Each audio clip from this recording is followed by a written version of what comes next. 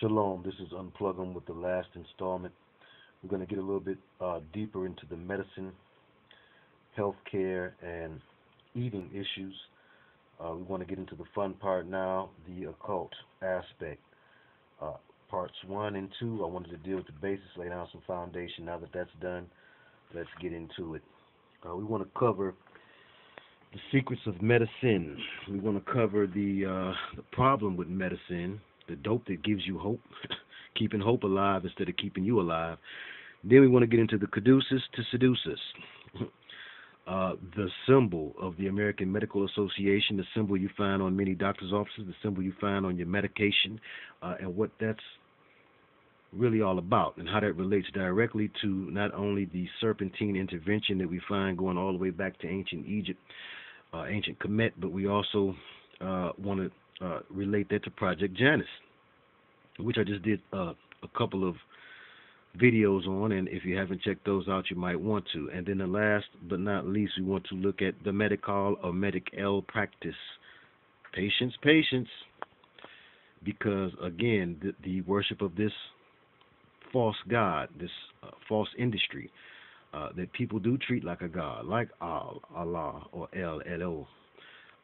It causes people to have patience. The patients have to have much patience, because if they're waiting for a cure, they're going to be waiting for a long, long time, longer than you wait in the waiting rooms at receiving hospitals and emergency rooms across the nation.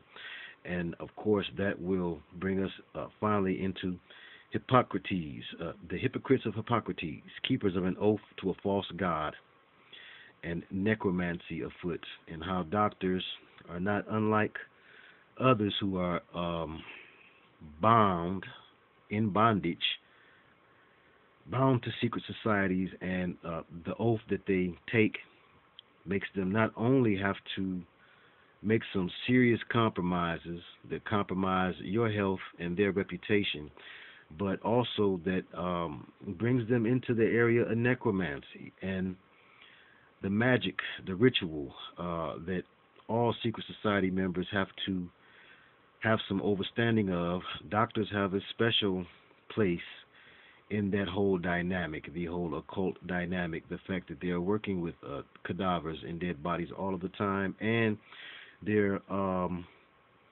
use of Latin in their given practice, in their given field. And it's no coincidence that Latin is the dead language that you find used in witchcraft most often. All throughout the Harry Potter movies, you find the spells that they're casting are actual witchcraft spells, actually written and cast out of the dead language of Latin, the language of ancient Rome, which is the place that you find Janus, the double-headed deity, ruling and reigning as January, number one, rules and reigns among the months as number one.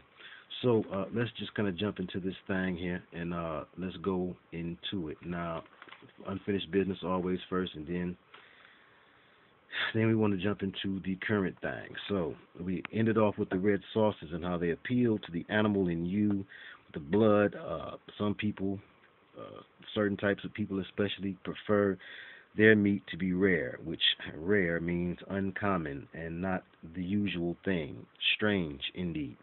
And to have bloody meat not only is a strange thing, but it is a thing that goes against the practices that are advised by the prophets by way of the Most High, who says that the life of a thing is in a blood, and who also gives us very strict rules against eating of things that are bloody. You find that in Genesis.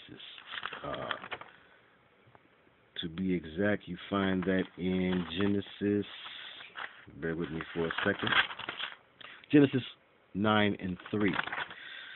So, that's stated there clearly. If you are a person who insists upon eating your steak raw, you may want to double think that.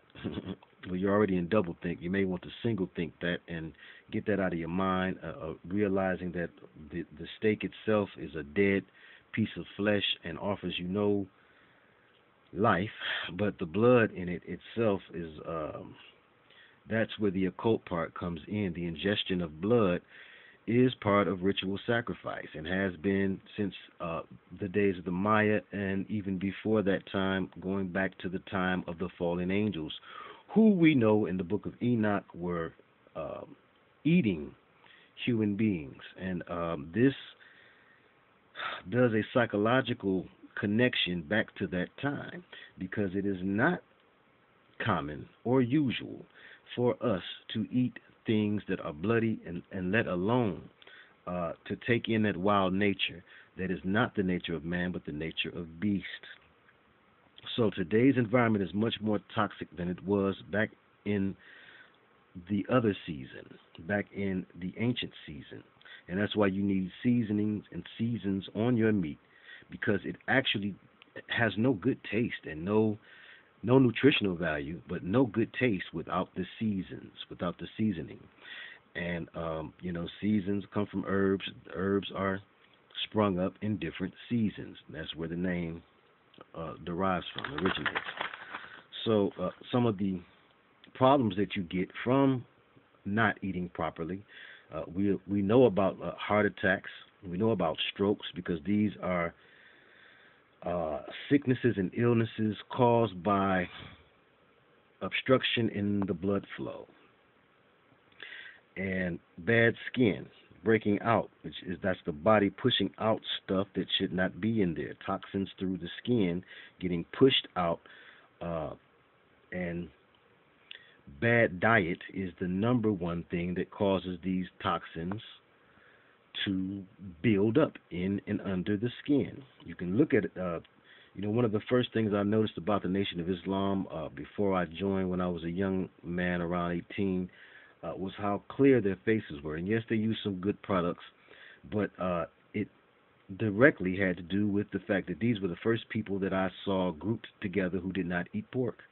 And I was used to seeing people who ate pork, and so you're used to seeing a certain skin condition among your average people in the hood. But when I began to look at the Muslim community, there was this way that their face was devoid of something. It was lacking something. It was lacking that poisonous, toxic undertone that you see normally in our faces and also in our eyes. Again, going back up to what I said earlier about the eyes, in case you missed it, yes, you have two eyes and one focus. To prove it, look a person in their left eye purposely when you're talking to them. They will feel eerie, and so will you. Well, that goes back to the spell of spelling and why it's called the right eye. The right eye, right is a word that has many definitions, and so does I have more than one definition. And so right eye is really a coded way to say the correct self. Everything is split in half. There is duality to the human body, and there is a right side and a wrong side, or a right side and a left side. It's why the Antichrist is said to have a shining left eye, and why when you see the Illuminists do their little pose, and Jay-Z and the other peons do their little all-seeing eye symbol through the pyramid, they do it over the left eye primarily, because it is the left eye that is supposed to represent the sin self. And in ancient times, in Old English, the word left had to do with sin, and the word right had to do with righteousness or correctness. So your right eye and your left eye are different. This is about your balance. And so that's when we went down into the acidic versus alkaline, which is all about balance, your pH balance, and making sure that you don't lean on your left side, which is what we do when we give in to our sense of touch, which when you say you have 5 senses, all 5 of the senses that they name is really aspects of one sense, which is touch. They make us touch junkies. So as touch junkies, we are out of touch. We're out of mind. We don't want to go out of our heads and be out of time. So you don't like the taste of God's good things. Evil is made fair seeming. But he says, my yoke is easy and my burden is light. It's easier on your body if you eat right. Respect his temple. Cast out the unclean abomination, or suffer an issue in your tissue. And you can cancel my subscription. I don't want your issues. So if you want to avoid these issues, you want to begin to change your diet. Look again at the words around you surrounding Medi-Sin and Pharmakia. So let's jump into that. I believe we've killed this book. All right. Now, medicine, the dope that gives us hope. Medicine primarily comes from herbs originally. Okay, your shaman, your magic men, your witch doctors. These were the individuals who understood the workings of herbs, the workings of roots, and what roots and herbs to take for what ailments, how they affected the human body. Well, surprise, surprise. This was learned by the fallen angels. Now, some of the things that the fallen angels left us with, the Most High in His infinite wisdom, like the old folks said, what the devil made for bad, God makes for good. The Most High in His infinite wisdom gave permissive will and allowed for us to still continue on and use these things and to even turn them around for good. And medicine was one of those things. I'm not here saying to you that all medicine is bad, but I'm saying that know what the difference is between medicine and pharmakia. Understand the true understanding, overstanding, if you will, of the workings of nature, the workings of herb, the natural ways of healing versus the chemical, processed, created, synthetic pills. If you're taking every kind of pill, nothing seems to ever cure your ail. And we will deal with Fucking Telekey, which was a song in which George was trying to tell us some positive things. You can check that song out and maybe jump ahead of me if you think you can. But I digress. So Medi-Sin, yes, yes, yes. In the word itself, you find the dubious SNC trick. Well, how do we know that it's a trick? Because you have Medi-Sin and Medi-cal. Well, Medi-Sin has the S sound and Medi-cal has the K sound. Well, which one is it? Is the C in medicine a C sound or a K sound? You only have one root. So now let's go and look at some of the roots here. Medical, the root med, to measure or to consider, limit, advise, take appropriate measures. Okay, the Greek, medomai, to be mindful of, Medi-ine, to rule. That's right. Avestan, or vimad, physician. But in Latin, meditare, to think on, reflect, or consider, and that's directly where you get the word meditation. So medication, medical, medic, all of these things are things in which they're still thinking. They're not sure. They're contemplating. Okay, they're trying to figure it out still, and this is why it's called the medical practice. And yes, we're going to use a hard K sound because the C is a false letter, as I showed and proved in the spelling spell video, where C is an inserted letter. It stands for half a cipher. C stands for cipher, and it really is half a cipher. Because it's a circle cut in half to create a C. So again, we have the spelling spell deep within medicine, pharmacology, and all things having to do with the healthcare industry. So it's keeping hope alive instead of keeping you alive, because medicine comes from the fallen angels. Yes, the fallen angels taught mankind the workings of the roots, Azazel and crew. You can find it listed in the book of Enoch, in the first book of Enoch. Just read the first chapter, and as you get down into it, you will find a listing of several of the fallen angels, also called the Watchers, and what they gave, quote unquote, to mankind. And you will find that it was the working of roots, herbs used for curing and for cursing that the fallen angels taught to mankind. That's right. The fallen angels are given credit for this all the way back in the book of Enoch, which is a credible book. Yeshua quotes from the book of Enoch, although it is not in your Bible. Obamacare. And again, I got to thank my man, Prophet Charlie, the wise elder, for coming up with that clever one right there. He's a Taurus, and his mouthpiece is a beast, and he comes up with some good clever ones as well. And of course, we will point a little bit to the signs before this is all done. And I'm going to do one on the signs, on the good, the bad, and the ugly. And bad and ugly is two negative things, and the good is only one. So I would say it's 2/3 negative and 1/3 positive, because there's reality to it, and we can find it all throughout Scripture. And I'm going to show you the hardest, most credible place to find it, and that's in the beginning. And then we're going to dispel the common thoughts about astrology in that teaching, which should probably be the next teaching. I don't know. Y'all let me know how y'all feel about that. But the medical or medical practice, again, making the patients have to have patience, because they all are waiting for a cure. So now let's jump into this. Okay, before we get into Pharmacon, the problem of medicine. Well, lots of problems, but lots of problems concerning medicine, but we're going to deal with some of the key issues, some of the biggest problems concerning medicine and its use and misuse in modern society. Now, Isaiah 31:1-3 was going to be my reference point for this, and I didn't have sense enough to get it ahead of time, so if you will, just give me a second here. We can find that quickly. Jeremiah and Isaiah, we know, is right together. Isaiah 31:1-3. If you have your Bibles, you can follow along too. If not, if you abhor the Bible, well, you should probably check yourself. You shouldn't abhor nothing where you get mad and want to spit and have a fit. If I was talking about the Quran, if I was talking about a comic book, you wouldn't be upset. So don't get upset now.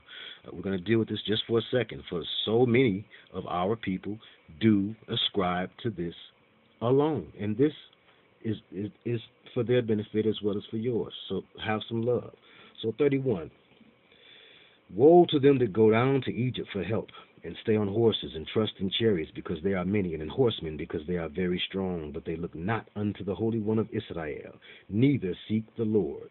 Yet he also is wise, and will bring evil, and will not call back his words, but will arise against the house of the evildoers, and against the help of them that work iniquity. Now the Egyptians are men, and not God, and their horses flesh, and not spirit. When the Lord shall stretch out his hand, both he that helpeth shall fall, and he that is hoping shall fall down, and they all shall fail together. So the trusting in your science and your knowledge, going back to the book of Genesis, if you didn't get it then, Isaiah reiterated there, trusting in man's knowledge is foolish. Trusting in Paul, because he's a man and his knowledge is foolish, but you must trust in I am eternal, the infallible word of the Most High. So in Genesis, I had many references in Genesis. Genesis 1:11, Genesis 1:29, Genesis 2:9, Genesis 2:16, and Genesis 9:3-4. These are all references to how you should eat the green and leafy herb that bears a seed for your meat. Okay, they're all right there. Now the problem of Medi-Sin, again, we see some Project Genesis popping up here. Every time you hear sin, synthesizer, synthetic, know that it comes from the original word sin. That's how language is comprised, especially our language, which is, ooh, Lord have mercy. Webster and them did their thing in reaching back into antiquity and taking verbs of power, magic words, words with certain significance, and doing little tricks like spelling sin, C-I-N-E. So we have the Caduceus, or is the C a K, or is the C a S in this case? Because if the C were an S in this case, Caduceus would be pronounced in a way that would really give more insight into its nature. Seduce-us. But again, the dragons of flame. Now, the Temple of HealTHY is something you should check out if you have doubts about the archons or the serpentine beings of antiquity that Genesis talks about as being possessed by the angelic being Lucifer. Okay, that's how it went down. Now, you have the Hippocratic Oath to a false god, Hermes, Mercury. Again, Project Janus, because Mercury is the planet that rules Gemini, the double, the twins, the double helix of DNA. You see the two snakes. Let's get down, y'all. Okay, now a hypocrite is double-tongued. Hippocrates, take the Hippocratic Oath to the god Hermes. Hypocrite is double-tongued, double-minded, double snakes. You wonder why your medicine is poisonous. The double snakes. You wonder why it helps you a little bit and hurts you a little bit. The double snakes. Obamacare. Okay, you want to check it out because it is going to epitomize this to the fullest. And there are those researchers who have been talking for some time about HR 3200 that talks about Class 2 implantable devices in Section 2521, page 1001, paragraph 1. Now, that's what's out here now. Now, I remember when this information first arose, when people first talked about the possibilities that Obeezy had something in his Obamacare about an implantable chip. Well, I abhor the dude and peep his game so much as a slick-talking turkey type of brother that I could just tell that he is. I'm not surprised about any of this, and so you should look very carefully into anything that he presents if you're not already of the overstanding that he is indeed one of the men that the Bible refers to as an antichrist. There shall be many antichrists in those days, is what the scripture says.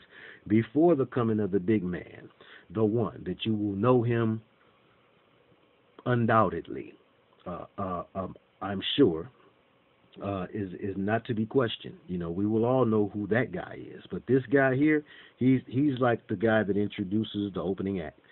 And, he's like the opening act that opens up for the main event. The main event being the Antichrist, and the opening act being one of the Antichrists, one of the many Antichrists that shall arise in those days, and if it were possible, would deceive the very elect.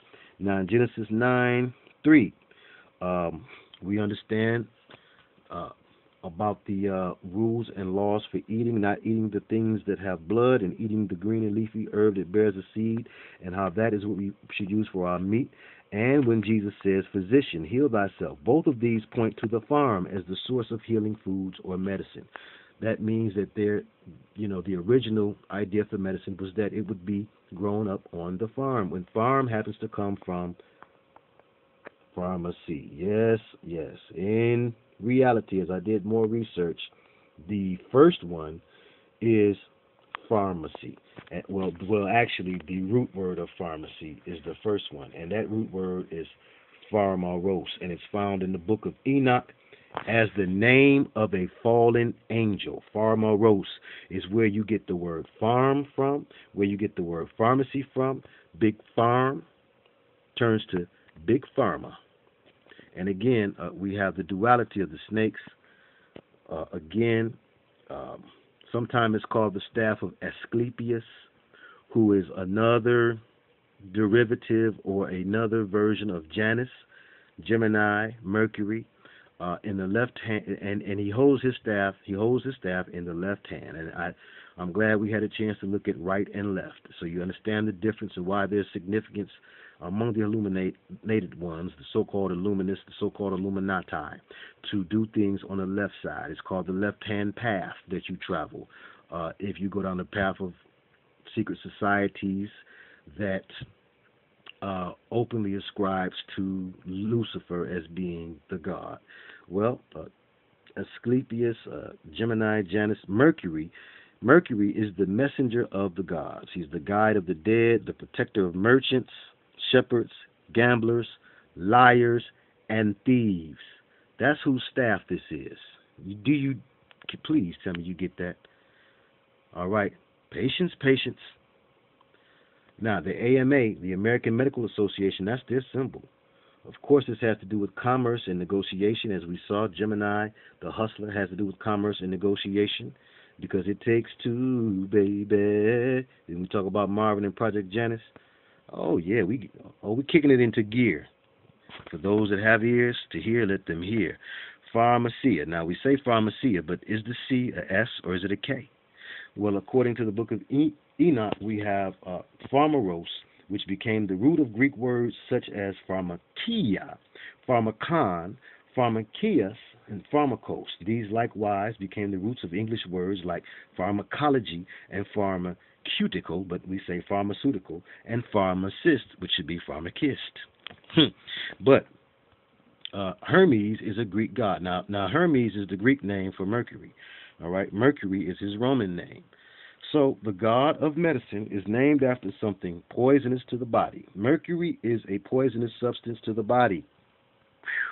In the Ethiopian translation, if Enoch is correct, an angel called Pharmaros taught charms and enchantments and the cutting of roots and made men acquainted with plants. That's directly from the book of Enoch, Enoch 7:1, I believe, and Enoch 8:3. Amazarach taught all the sorcerers and dividers of roots. Now, when they break down that word from the Ethiopian into the Greek, they come up with the Pharmaros or the Pharmakia, the Pharmacon. Now, there are wings. The wings on the staff. They say, well, Mercury was swift because he was the god of messages. He had to deliver the messages fast, so he had wings. It has to do with the fallen angels. All of the gods are representative of the fallen. So wings, like the red wings on the red wing symbol, I used to always wonder, red wings of what? Okay, it's to represent the fallen. Okay, the fallen who became the serpent, the red wings. That's what you're seeing right here. The fallen who became the serpent. The double identity of both being a fallen angelic being which has no body, ain't nobody, and also being the snake or the reptilian being which it inhabited, the beings that ran Atlantis. This is the true reason that snakes are used to represent wisdom, and the true reason why the secret societies